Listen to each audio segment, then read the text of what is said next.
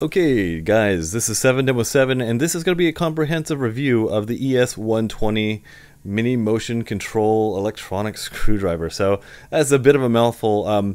I have to say that this is quite an expensive tool that you might use maybe for quadcopters, maybe for your RC drift cars. That's what I kind of bought it for. I wanted to see if it was something that can be used for those type of applications. It can, and it might help you out in those situations. It's really intended for working on things like iPhones and small electronics. So there's a couple of caveats with buying things like this, and also the Wow Stick, which I just reviewed. If you guys will like to see that video, it's a similar type of screwdriver. I'll put a link right up in the corner here, and if it's not there yet, that means I haven't posted it quite yet. Now this is the same company that brought you the TS100 soldering iron that's rechargeable by USB. It has a OLED screen on it. This is very similar to that type of product. It's nice, it's handy, and it's portable. So let's just get into it, guys. I'm going to go ahead and open this up, and obviously I've been using this for the last 2 months, and so I just kind of repackaged it up here very poorly, but it comes very well packaged. You pull off this little plastic thing here, and it's got the carrying case in the side here, and you pull the screwdriver out. I'm just going to kind of maim this box here. So this runs a STM32 chip. That means you're going to be able to upgrade the firmware on this. It does have an upgradable firmware right now that allows you to control the different types of torque for the speed, which is pretty cool. It has an internal gyroscope that tells where your hand is and how fast the screwdriver should go. It has an internal planetary gear system, has an OLED screen on it, and it has screwdriver. It has bits in it, a few of them, not many. So this comes with 4 different bits, and I'm not going to show those to you on screen here. Now this screwdriver takes 4mm hex bits that are going to be made for electronics. It comes with 4 bits that I really can't use. There are 2 Torx bits and 2 very small screwdrivers. So when you buy this kit, you're going to need to buy a separate secondary kit that has the type of bits that you're going to be using on quadcopters, like a 2mm and a 2.5mm and a 1.5 for using on your drift cars and or quadcopters. So I'm going to go over this product in just a moment. This is only a $9 product. It has pretty much everything that you're going to need. I'll link this in the description below, but we'll be checking this out in just a moment. Okay, as far as the instructions go, it is really simple on how to use this. You basically press the button and turn your wrist whichever direction you want it to go, whether it's facing down or up. Really simple stuff here. This page here gives you some details about upgrading the firmware and some of the performance data on the screwdriver as well. If you guys want to pause this here, you can go ahead and do that. Let's look at the screwdriver itself here. Let me just get a little bit of a close-up going on here. So looking at the bottom, you have your USB port here. You have your OLED screen here, which turns on when you hit the button. You have a working end right here. There's no light on the front. I have all my useful bits that I use here in this little pouch that it comes with. So it's magnetized, so you just slip the bit in, and what's going to happen is I'm going to press the button, and the screwdriver is going to sense which direction I'm leaning my hand, and you'll notice as I do this that the screwdriver will go faster and slower depending on how far I turn my hand. So the button is right up here. The button is in a little bit of an odd place. I would have liked it down here so I could just turn my hand this way or this way, but it kind of forces you to kind of put your hand in this position. It's a little weird in the beginning, but I tell you, as soon as you use this a few times, it actually becomes more intuitive. So when you're going to go to unscrew something, it's good to kind of cock your hand in this direction, press the button, and then slowly move it towards the direction you want. It's going to go slow with a little bit of torque, and then faster and faster as you actually turn your hand here.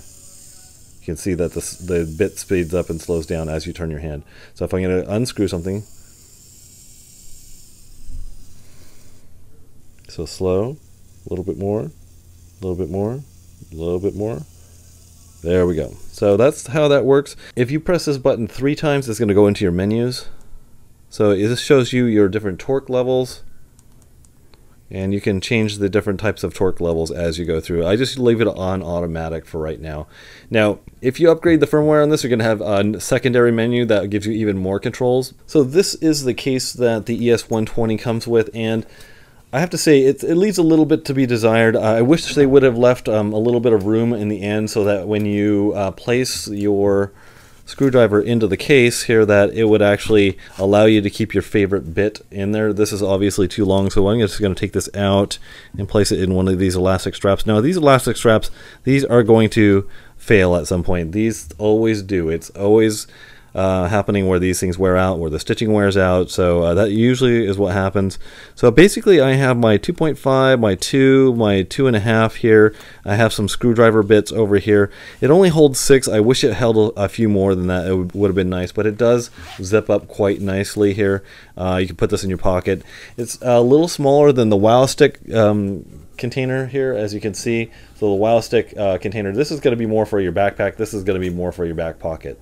So it is definitely a little bit more compact. So let's pull this out of here and let's just take out some screws from a quadcopter real quick and see how it reacts. Okay guys, let's get out this 2.5 millimeter bit, and like I said, these bits are all from this kit over here. I'll go over that at the very end of the video just so you guys know why I got it and where I got it from. Alright guys, so let's go ahead and remove one of these screws. Now this does have thread locker on it, so just keep that in mind. Now the way we do this usually is, the way I do it is I always make sure that the button is kind of far off to the right here, since we're unscrewing something. But what I'm going to do is I'm going to actually unscrew this, get the initial unscrewing done with the screwdriver itself just by turning it. Now I'm going to hit the button with the button off to the right, and I'm going to push the button and slowly turn my hand to the left, and it's giving me some torque here.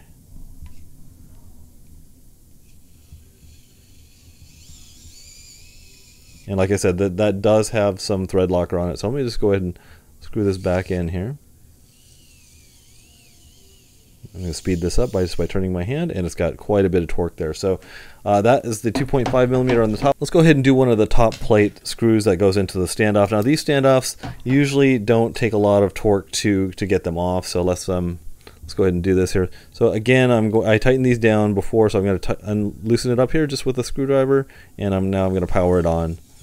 Comes out really easily, and we can go quite fast. And let's go ahead and screw it back in. So it goes that easily.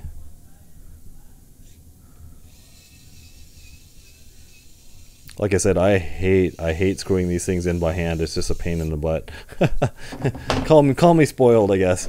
So guys, is this ES120 worth $100? I would say probably not. Now these have been discounted because I don't think they sold quite as popularly as they did. It is a good screwdriver. I really like it. If I were building iPhones or repairing iPhones, this is the tool I'd have in my hand.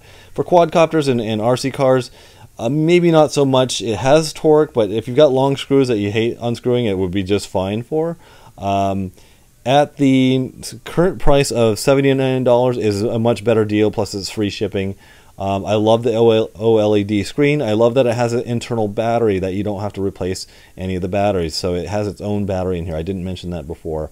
Okay, so let's go over the bad things that I don't like about this. Number one, at this price, it needs to come with more bits and more bits that are going to be fitting the things that you're actually going to be using it for. Now, like I said, for iPhone repair use, this is perfect, and it comes with some decent bits. But let's pull over this little $9 kit that I got from Amazon.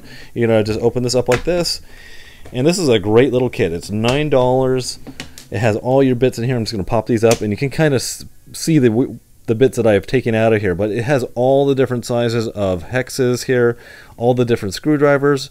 It has all the different everything pretty much. It has Torx bits, square bits, triangular bits, all kinds of screwdrivers, and also all of these bit adapters, so you can adapt to, say, the larger drill bit section that you get from Home Depot. But also has just a nice a hand handle, which is really nice. So if you're going to be getting either this or the Wow Stick, you should definitely get this kit from Amazon, because or Banggood. I'll leave a link to both of them. They're basically both the same kit. This just folds down. What a great kit that this is if you're going to be doing a lot of work with these screwdrivers.